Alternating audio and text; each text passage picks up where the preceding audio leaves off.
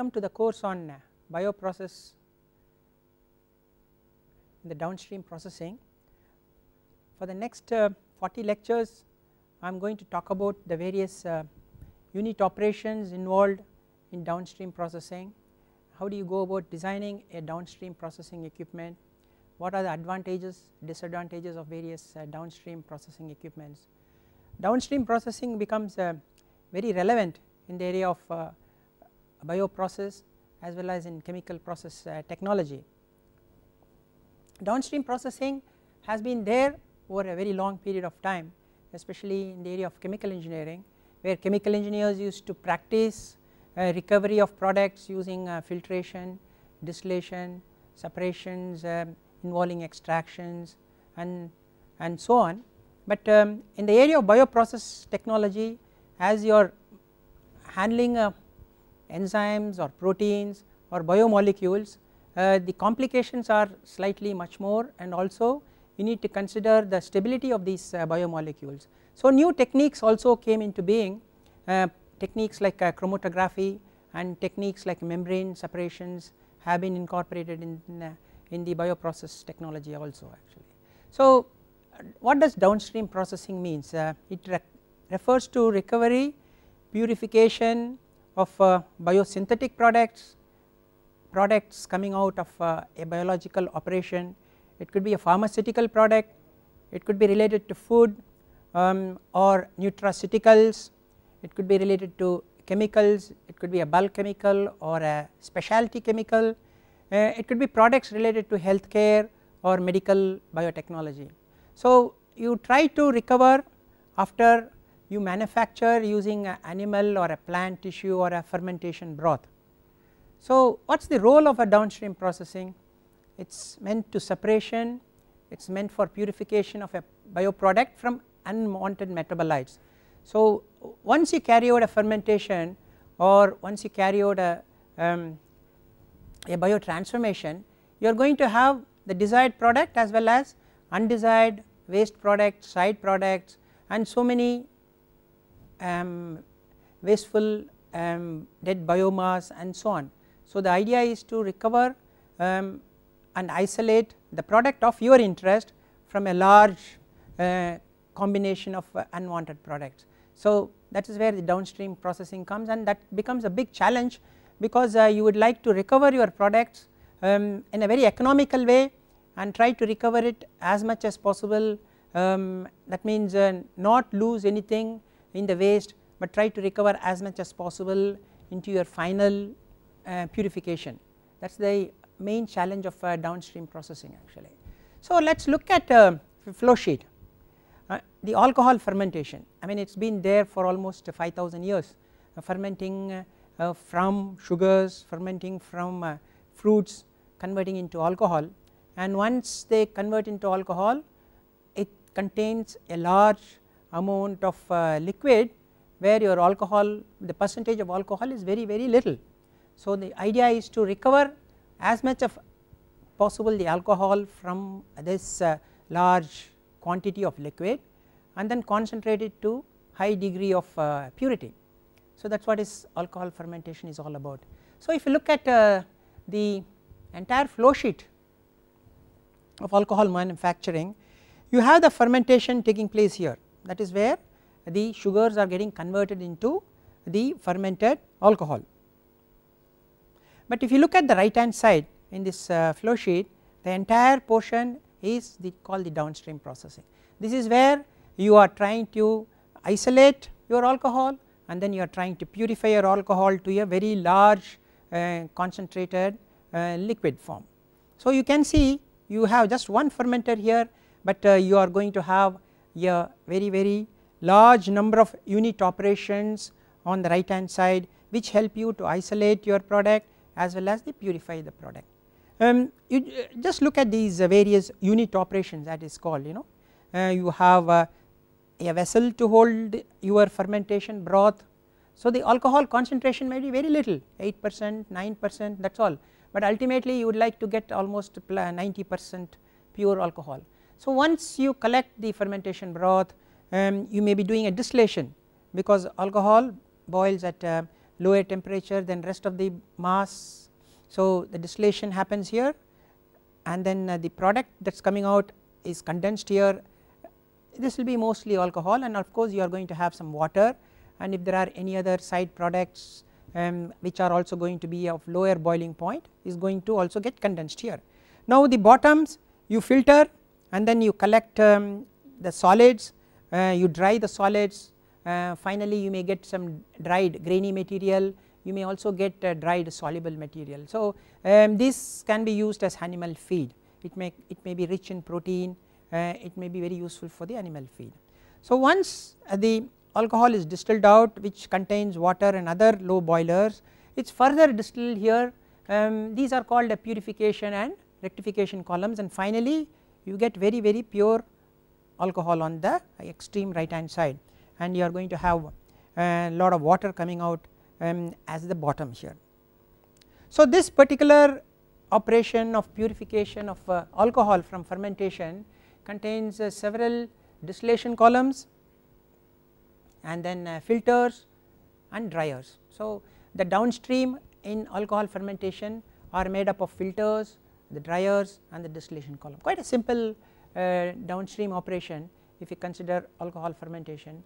But if you go for other chemicals like bulk chemicals or even specialty chemicals, even products related to drugs or pharmaceutical, you may have very stringent requirement for purity, because a pharmaceutical product has to be extremely pure. So you may go into more purification steps. So you may go into steps like chromatography, different types of chromatographies, you may go into separations like membranes and so on actually, because here it is a product which can withstand large high temperatures, you are resorting to distillation. But if you are going to have products which are like a protein or which are enzymes which might not be able to withstand the temperature, you may not be able to use distillation, there you may have to use some other downstream process. So depending upon the type of product which you are trying to recover, the nature of the downstream varies quite a lot actually. So a very simple fermentation of sugar converting into alcohol requires several downstream, and as I said, mostly distillation columns, filters and dryers, and we will be seeing more of these, and we will also see how you go about designing these various unit operations and what are the principles involved in these unit operations. That is what we are going to look at in the next course of time actually. So a downstream can help in manufacture of pharmaceutical products. All the antibiotics are made using fermentation or biotechnology routes, so they resort to quite a lot of downstream steps. You can use it for making hormones, it could be human growth hormone or insulin. It is used in antibody manufacture, vaccine manufactures, in enzymes which are used in diagnostic kits, enzymes used in industrial applications, even your soap for example contains enzyme, it can be used for natural fragrance, flavors, food products and so on. So almost all biologically manufactured products require downstream steps, hence downstream becomes extremely important. So downstream can be used once you ferment a particular material using a microorganism or a mammalian or insect cell culture, and major product is protein, but then nowadays even bulk chemicals are being manufactured using biological approaches, because the techniques have become so cheap that they are becoming very competitive when you compare it with chemical manufacturing itself. Okay. So what happens after the fermentation or biotransformation, the desired product is either inside the cells, that means a microorganism, or it is in the medium or in the broth. Okay. So your product may be inside your microorganism, bacteria or fungus, or it might be in the medium or in the broth, and generally the concentration is very low, 5 to 25%. So your idea is to recover, concentrate, purify to almost 100%. So if it is a drug, it has to be extremely pure, the impurity levels have to be practically 0%. If it is a bulk chemical, then the impurity can be even 5% or 10%. So depending upon the type of application, the purity levels are decided upon actually. Okay.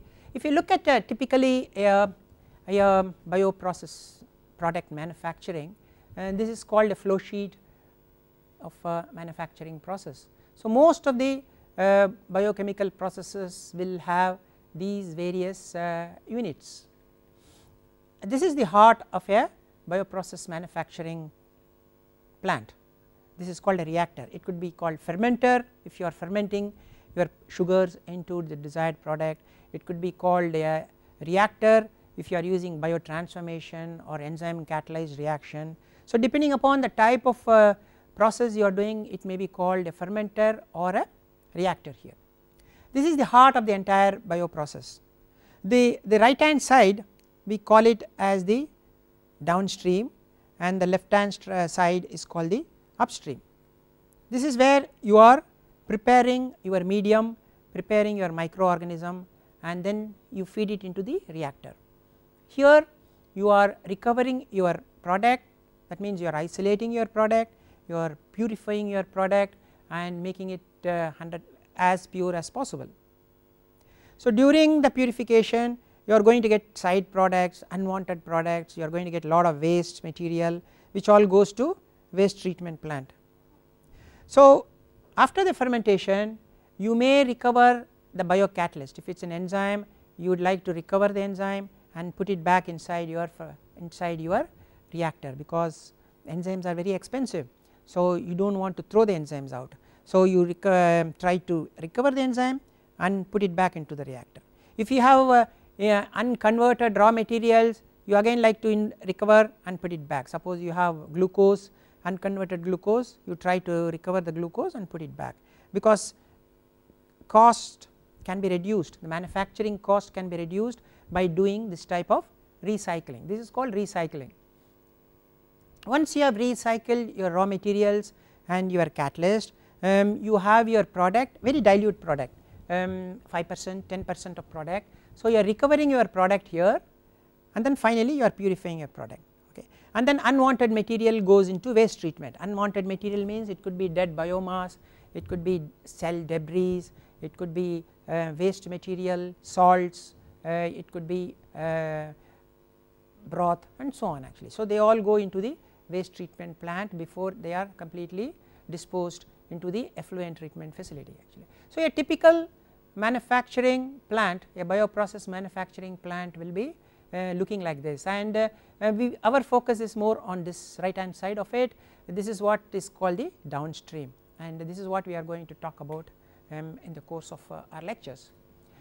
So what is raw material preparation? That is the left hand side which we saw. We are preparing the growth medium. Growth medium means it may have a carbon source, nitrogen source, minerals, micronutrients, salts, everything which are needed for your growth of the microorganism. If it's then you need to sterilize all the growth media, because whatever you feed into your fermenter has to be completely sterilized. So this is what is called a raw material preparation section. Then you have a section for preparing your microorganism or the enzyme, that is the biocatalyst preparation section. So if you are preparing microorganism, you need to have a inoculum inoculum preparation section, you need to have the microorganism at the correct stage of growth, and then you need to sterilize the biocatalyst so that both the raw materials and the enzymes or microorganisms are fed into the fermenter. That is the upstream section. Okay. Your product could be either inside the microorganism, inside a bacteria or fungus, or it could be in the medium. That means if it is outside the microorganism, that is called extracellular. If it is inside the microorganism, that is called intracellular. So if the product is in the extracellular, life becomes very easy. So all you have to do is you have to remove the bacteria, your product is here.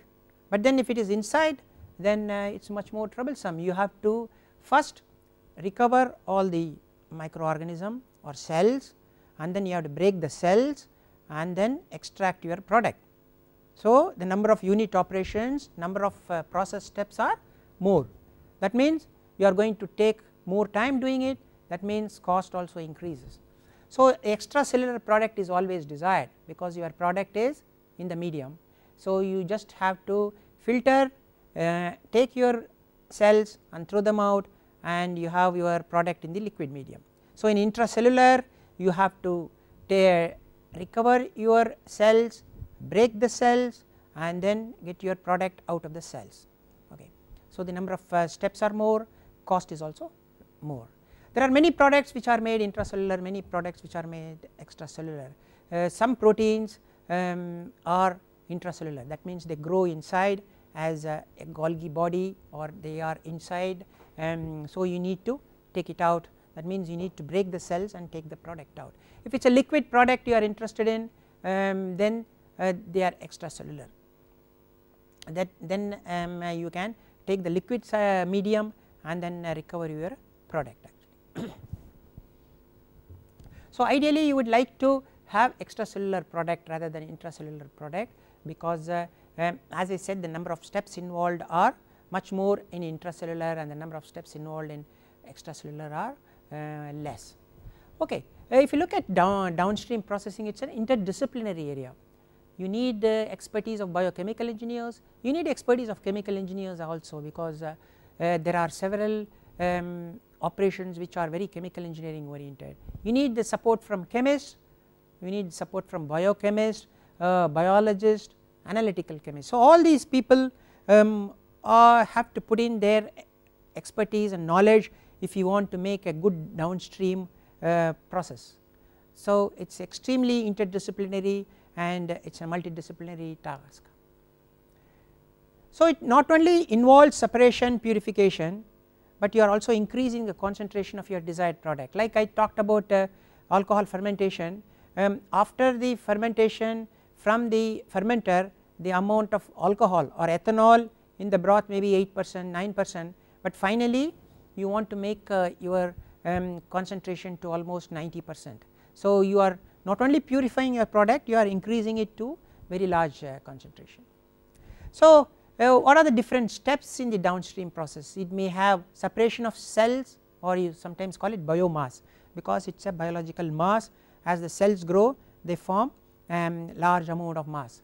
Then if it is an intracellular, as I said, your product is inside the cells, then you need to break the cells, that is called the disintegration of the cells. Okay. So you need to break the cells. If it is an extracellular process or product, you do not need this particular step, you can jump from here to here. Then you need to separate your product, you need to concentrate your product, then you need to purify your product. So this number of steps depends upon the type of product. If it is a pharmaceutical product, the product has to be very very pure. So you need to keep on purifying it to almost 100%. But if it is a bulk chemical, you do not need to do too much purification. So you can start from separation, concentration, little bit of purification. If it is an animal feed, again it may be lying between too much purity and too little purity. So depending upon the type of product, the purification steps vary. So for each one of them you may have several unit operations, and by the time you get a product of extremely high purity, you may have several unit operations done. And finally if it is a solid material, you would like to dry the product so that all the moisture is removed, because moisture leads to sometimes instability in the product, especially enzymes lose their activity over a period of time if there is moisture, and that is called shelf life. So if you keep your enzyme with moisture over a period of time, enzyme may lose activity. So the best thing is to dry it up. So when you dry, even solid material loses its volume, so storage becomes much easy, transportation becomes much more easier, so the cost of transportation also goes down. So drying is usually resorted to if you are interested in a solid product. If it is not a solid product, then of course if it is a liquid product, you do not need to dry the final product, so you may stop with here. So generally solid material is is done with drying. So as I said, where are the common stages in downstream? So you are separating the cells, you are separating the cell debris, because the broken cells are called cell debris, then other particulate matter from fermentation, especially you add lot of salts in the fermentation broth. So the salts start precipitating out, so that is called, and then they start agglomerating, that is called the particulate matter. So all these have to be removed, that is the very first step in downstream, and that is called the removal of insolubles. Then the next step will be product isolation. The product concentration will be very small, 7%, 8%. So you need to take out the product from this large amount of liquid. So you may like to remove water. Water is present because most of the fermentation is done in aqueous, so there is plenty of water. You are adding salt, so you need water again to dissolve the salt. So there is plenty of water in your fermentation broth. So removal of water, there are several impurities present, so you are removing the impurities as well, that is called the product isolation. The next step is product purification, that means you are trying to purify the product. So by end of product isolation, your product may be 30, 40, 50% pure, okay, but then if you want to achieve 90% pure, 95% pure, then you need to resort to this product purification. You are removing the contaminants, there could be side products which may be contaminants, there could be unwanted reactions which may be reactants which may be contaminants. So you need to remove all these, and then you need to bring in the physical and chemical properties of those contaminants, and finally you are doing the product polishing, that means you are stabilizing the product for transport, convenience and shelf life, that is called the product polishing. You may add certain antioxidants to decrease the oxidation of your desired product over a period of time. You may add other stabilizers so that your product does not degrade over a period of time. You may add stabilizers so that the pH does not vary when you keep it in the shelf over a long period of time. So like that you will be adding several stabilizers so that the product shelf life is improved, and the product transportation is also improved. So these are the common stages in your downstream processing: removal of insolubles, that means you are removing the solids from the liquid, then the product isolation, that means you are isolating your product from a very large quantity of liquid material, concentrating it up to 50-60%, then purifying the product almost 90% pure, or even 99 if it is a pharmaceutical product, and finally you are adding some stabilizers to your product so that you improve this shelf life of the product for a very long period of time. So these are the various steps in the downstream one has it actually. Okay, so how do you remove insolubles? That means you are removing solid material from liquid. So there could be many techniques. We will spend time in the next course of the various lectures. Solids can be removed by filtration, they can be removed by centrifugation, they can be removed by membrane type of micro filtration, nano filtration, membrane filtrations and so on. So all these techniques are meant to remove solid from the liquid. Next is isolation of the product, and it can involve cell disruption. That means if your product is inside the cell, you are breaking the cells, that is called cell disruption.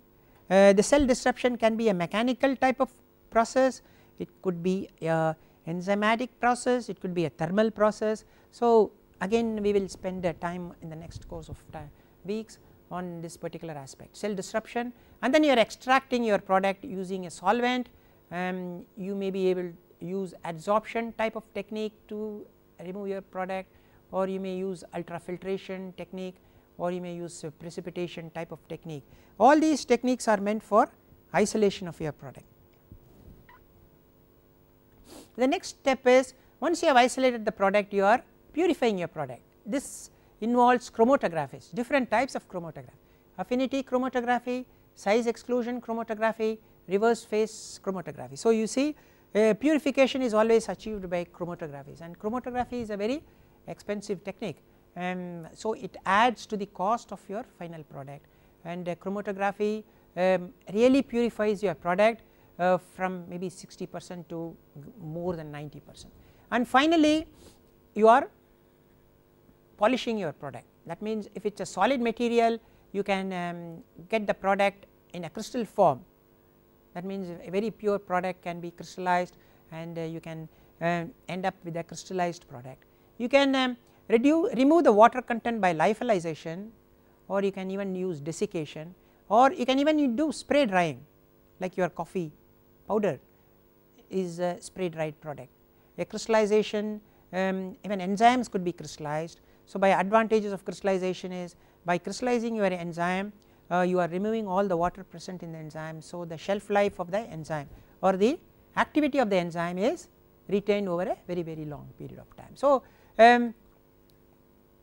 you resort to the various techniques he mentioned in this slide for achieving your desired product at desired concentration and desired physicochemical properties. So if it is a solid, you bring it into a solid form. If it is a liquid, you maintain it as a liquid form, and you try to stabilize it so that it does not lose its activity during transportation as well as when you keep it in the shelf.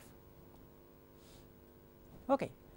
So this is a nice slide which sort of separates the intracellular products, that means products inside the cell, and the extracellular products, that means when the product is in the media, that is they are outside the cells. So when you have intracellular product, of course you have to disrupt your cell, that means you have to break the cells to get your product out. But if you are having intracellular product, you are not interested in the biomass or the microorganism, you can throw the microorganism out.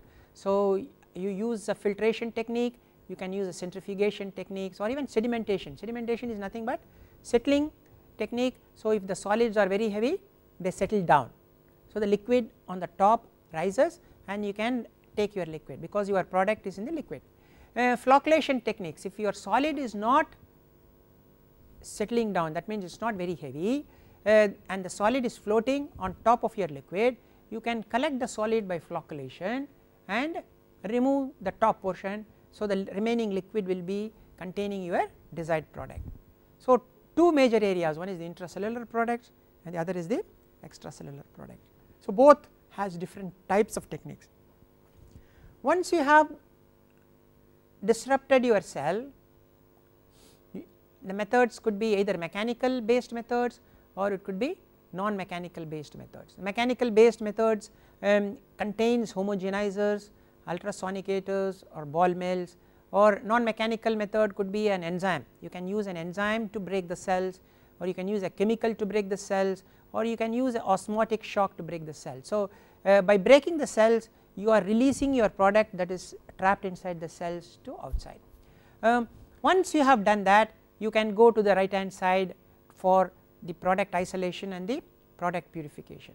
So product isolation will contain things like precipitations, extractions. So the precipitation may contain using a salt, use an organic solvent. Extraction can be you can use a solvent like an acetone or a chloroform or ethyl acetate, or you can use even water, or you can use even techniques like supercritical type of extraction here. So this is the product isolation side of it, and then the purification part of it is using different types of chromatography, like I mentioned before, the affinity chromatography, the ion exchange chromatography, reverse phase or gas chromatography, or even liquid phase chromatographies can be resorted to, and you can purify your product actually. So intracellular requires cell disruption. Once you have disrupted the cell, you can go to this side of it and then use the recovery product recovery techniques and product purifying techniques.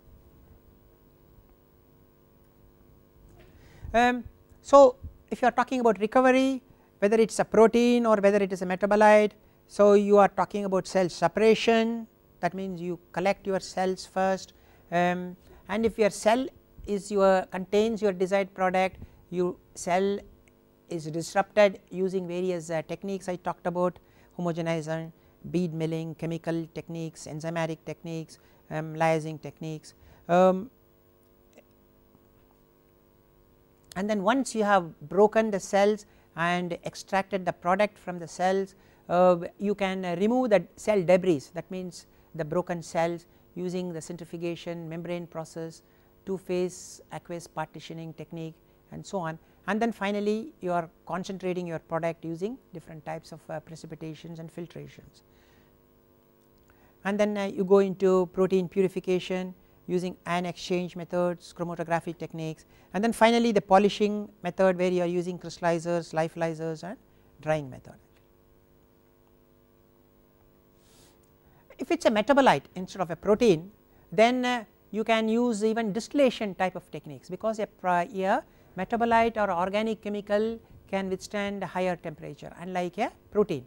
Protein will not be able to withstand very high temperature. So, most of the protein separation techniques will involve extraction or involve precipitation, whereas if it is a metabolite we can use distillation type of method, and distillation is a very simple method and it produces very pure product depending upon its vapor pressure or depending upon its boiling point with respect to rest of the material. So, distillation is a very easy technique to resort to if the material can withstand very high temperature. And then later on, whether it is a protein or whether it is a metabolite, you may resort to crystallization or you may resort to spray drying or lyophilization depending upon the nature of the product, of the desired product. Okay. Just like downstream processing, we also have techniques called analytical bioseparation. Okay. So, in analytical bioseparation, just like downstream processing, you are purifying a product, you are separating a product, you are purifying a biological product. That means a biological product could involve a DNA, or it could be involving a protein, or it could involve amino acid and so on. But only difference between downstream processing and analytical bioseparation is the scale of operation. In a downstream processing, you are manufacturing and purifying a product in a very large scale. It is meant for manufacturing and marketing, whereas in analytical bioseparation you are purifying a product, a component from a mixture of components where the quantity may be very small. It is meant for analytical use. You are interested in a particular biomolecule, you want to study the characteristics of the biomolecule in a very small scale in your lab. So, the quantities are very small, unlike a downstream processing.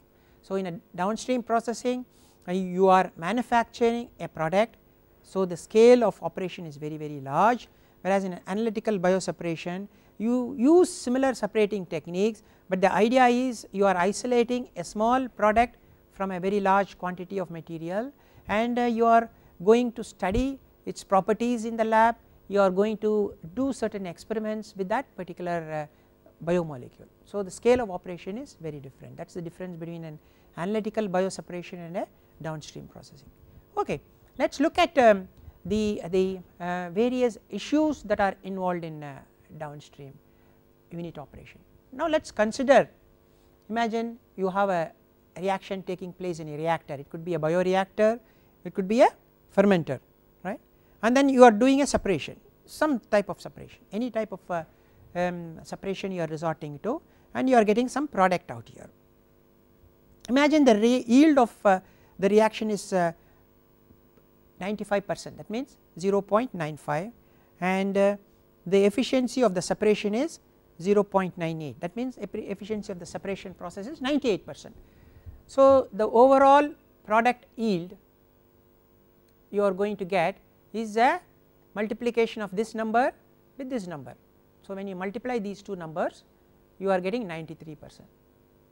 That means you are losing the product, 7% of the product when you move from here to here. Some product is lost here and some product is lost here during these two steps. Now, let us go further. Imagine I have a fermenter or a bioreactor here, and I am using 3 different separation steps. I am doing some separation in separator 1, then I am doing some other separation in separator 2, and then another separation in separation 3, and each one of these separators have has a certain efficiency. It cannot be 100%, it can be 98, 95, 90 and so on, it will never be 100% efficient. So you are always going to have some little bit of loss. If the yield in the reactor is 95% and efficiency of separation in each of these separator is 0.98, 0.98, 0.98. So overall product yield, if I do, I multiply all these numbers, I multiply 0.95 and then I am multiplying 0.98, 98, 98. So if I multiply all these terms together, I get 0.894, that means about 89.54%. So about 10% of the product is lost when I move from here to here. Did you notice that? So when I have 3 separators and 1 reactor, each one has certain either the yield or efficiency.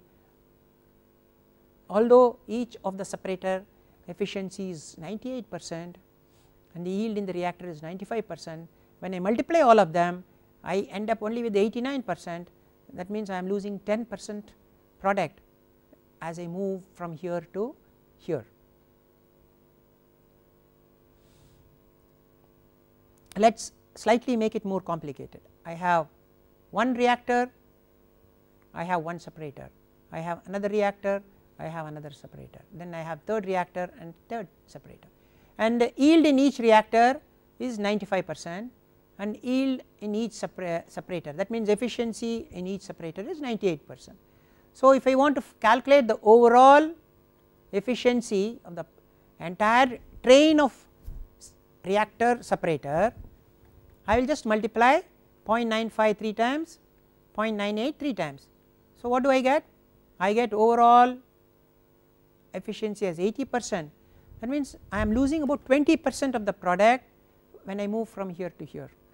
So just by putting 3 reactors and 3 separators, and although the efficiency in each separator is very high 0.998 and yield in the each reactor is very high 0.95, I am losing 20% of the product, that means my overall production yield is only 80%. If I keep reducing this loss, I will be able to increase this particular term, that means I will be able to manufacture more of the desired product, that means which adds to the overall sales. So this is a very important concept one needs to understand, that efficiency in each separation of operation has to be extremely high and yield in each reactor has to be extremely high. Even if they are very high, if you have a train of separators, if you multiply the efficiency in each of the separator, you may end up having a overall yield for the entire train to be much less, which you could not have imagined, and that means the amount of product loss could be pretty high. Although when I look at each of these separator, I may think each of the separator is performing extremely well, because each of the separator has 98% separation efficiency, each of the reactor has 95% yield, but when I multiply all of them I will end up only with 80%, and which leads to 20% loss of the overall product when I move from this place to this place. So the efficiency of the entire process flow sheet is only 80%, that means we are losing a lot of material which is lost, which cannot be manufactured and sold. So one needs to consider when one is designing a downstream operation, that efficiency of the downstream operation has to be as high as possible, and if it is lower it is going to add up to several lower downstream unit operations, and the overall efficiency of the entire process could be extremely low. There are various aspects one needs to consider while designing downstream process. Okay. The very first thing is what is the cost of the equipments which we plan to purchase. If I am purchasing a filter, how expensive it is, if I am purchasing a centrifuge, how expensive it is, because that is going to add to the capital cost of the equipment. Should I buy a centrifuge or should I buy a filter? can I do the same job using a centrifuge which I can do with the filter, and if the filter is cheaper than a centrifuge, then is not it better to go for a filter rather than a centrifuge. So, one needs to consider various options with respect to the cost, so that the overall cost of the plant is low. The next step is cost of operation, how much water I am going to use, how much steam I am going to use, what are the various solvents I am going to use, because each of them cost money in running the plant, each of them add to the operating cost or manufacturing cost of my product. So, higher the manufacturing cost, higher is the selling price of my final product. So, I would like to keep the use of the steam, use of water, use of solvent, use of other utilities as low as possible, so that the overall operating cost is low. Next is safety. The units I am designing, do they have inherently safe operating conditions, or they are going to be unsafe? Am I using toxic chemicals, or am I using hazardous chemicals? Are the conditions I am using, like the temperature, pressure, are they safe conditions or are they unsafe conditions? Am I exposing my people to these chemicals and solvents? All these aspects needs to be considered when you are designing a downstream equipment, and they all come under the aspect of safety. The next one is something called the green chemistry approach. Can I combine 2 or 3 downstream into single one, so that I do not have to perform some downstream, then go to another vessel, perform another downstream? Can I do 2 things at the same time? That is called telescoping. Can I use less solvents, can I use less chemicals, so that I can I can produce less waste, so that the environment is not affected? Can I generate less waste? Can I do things at milder condition? Do I have to use very high pressure, or I can do at very low pressure, or ambient conditions, ambient temperature? So, all these aspects needs to be considered when I am designing a downstream equipment, because they all add up to a very safe and green chemistry based downstream reactor operation design. To continue further, what type of waste I am producing after I do the downstream purification or downstream isolation?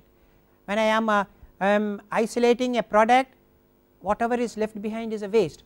Does the waste contain solid? Does the waste contain liquid? Is the waste toxic? Can I just dispose it in the environment, or do I need to do any treatment? Does the waste produce gases? All these aspects needs to be considered. So, when I am talking about waste, it is solid, it is liquid, it is gas. All these 3 needs to be thought of. Am I producing toxic obnoxious gases during my downstream operations? So, these environmental issues needs to be considered when we are designing a downstream. Next is scale up. When we develop a downstream process in the lab, we are doing it at 100 milliliter scale, but when we go for a manufacturing facility, we are talking about in terms of 1000, 10,000 liter scale. So, that is a large increase in volume. Will I be able to carry out the same efficient process as I did in my lab at 100 milliliter scale? So, that is called the scale up, moving from bench to full scale commercial production. So, when you move from lab to large scale, 1000 or 10,000 liter scale, do things happen the same way as happened in a small scale? So, you need to consider those aspects as well. Finally, the utilities. What type of utilities are required for performing these operations? Do I require steam? Do I require hot oil? Do I require hot water, chilled water, coolant? Do I require nitrogen gas or oxygen gas? So, all these needs to be considered. So, if I am cooling something, I will require cold water or chilled water. If I am heating something, I will require steam. If I heat at very high temperature, I will require hot oil. If I want inert condition, I will require nitrogen or carbon dioxide.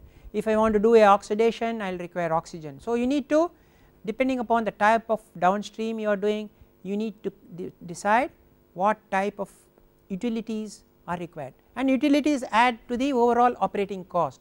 So, how efficiently can I do so that my overall operating cost is always low. So, you need to consider from that angle as well, the use of utilities, minimize the use of utilities so that your operating cost is less. So, all these aspects needs to be considered when you are doing a design of a downstream unit. So, I talked about scale up. When we move from a lab scale, which is say about 100 milliliter scale, when you move to a 1000 or 10,000 liter scale, that manufacturing stage, it does not happen in one go. You need to consider several aspects when you are doing a scale up. So, this particular slide shows you what are the various steps involved in scale up. So, this is your first step, this is the lab scale process. You are developing a process in the laboratory scale, the overall quantity may be only 100 ml. You are modifying conditions, checking on pH, checking on temperature, checking on carbon source, nitrogen source, checking on quantity of various fluids, so that you get a very optimum process in the lab scale. Okay. Then you move to pilot scale. So, from milliliter scale you do not directly go to 1000 or 10,000 liter, you may go to 10 liters or 100 liter scale. So, that is called a pilot scale. So, at that time you will require lot of data, you will require physicochemical properties, you will require density of the fluids, you will require surface tension, boiling point, vaporizing point, all these physicochemical properties for various fluids you are using are required. So, you may be collecting it from literature or you may be collecting it from your own lab, because if you want to design something you need all the physicochemical data here. Once you have done that, you need to look at the cost, how costly it is it okay, can I do this whole job, is it economical or should I follow some other technique. So, this is where you do a costing here, and once you had done a costing, you know how expensive is this particular step. Then you identify other issues, there could be several other issues which I talked about, there could be safety issues, there could be a very large increase in cost issues, there could be green chemistry issues and so on actually. So, if you are not very happy with that, you may think about alternative approaches, that means how can I perform this aspect using some other technique, some other downstream purification techniques. So, that is the time you say should I accept or reject. If I accept, I may go further, do further scale up, go to the manufacturing plant and do it in a very large scale. But if I decide to reject, what do? I then think about some other operation. So, initially I might have thought of doing this purification using distillation, but I am not very happy because of safety. So, I may go and think of filtration or membrane type of filtration. I might have initially thought of centrifugation, I find centrifugation is not very good. So, I may go into membrane filtration. So, you may change from one downstream to another downstream because the cost may be very high or the safety issues may be very problematic, or you may be using unwanted toxic chemicals, waste issues may be too much for you to handle. So, you may go into some other type of downstream process approach actually.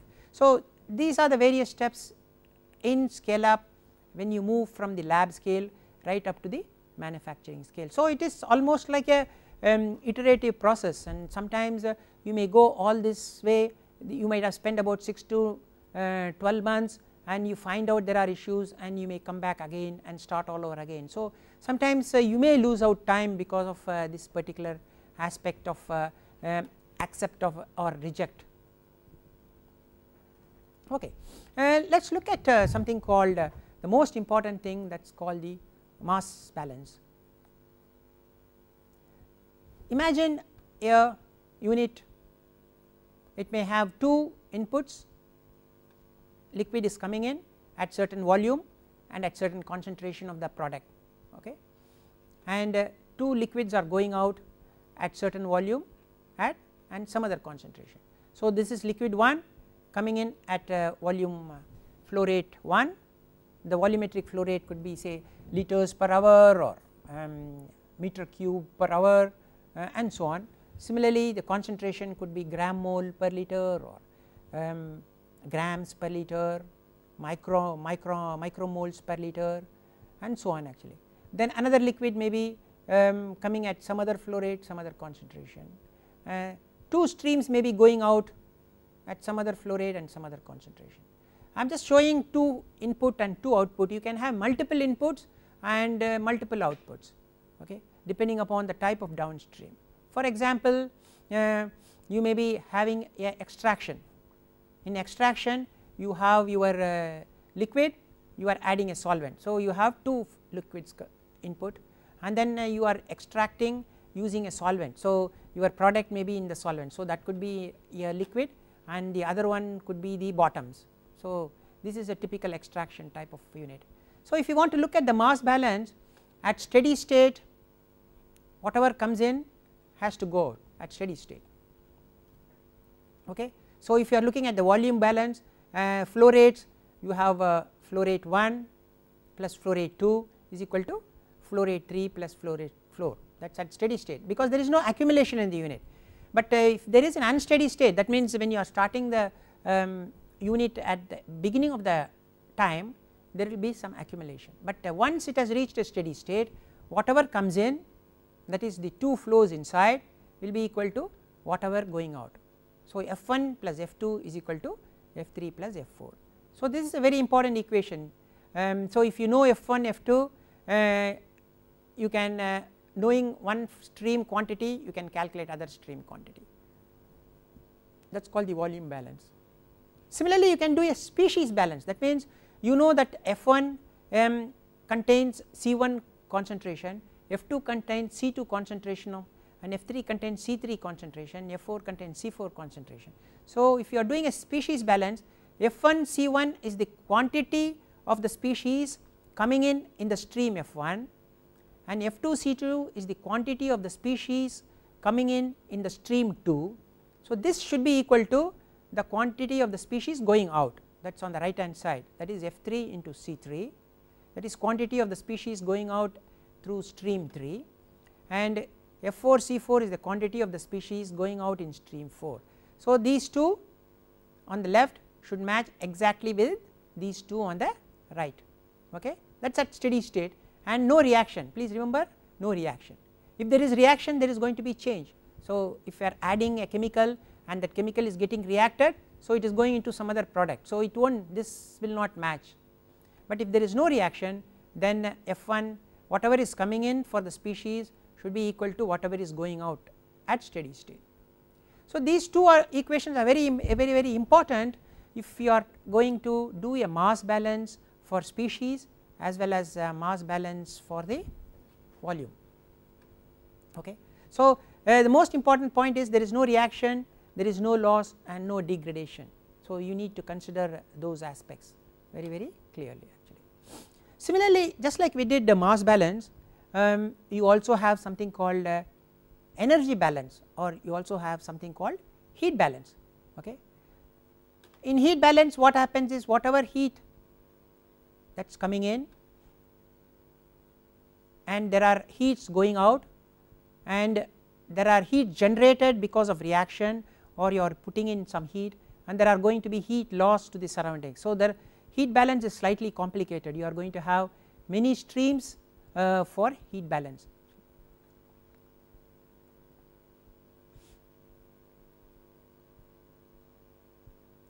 I think we will talk about this in the next class.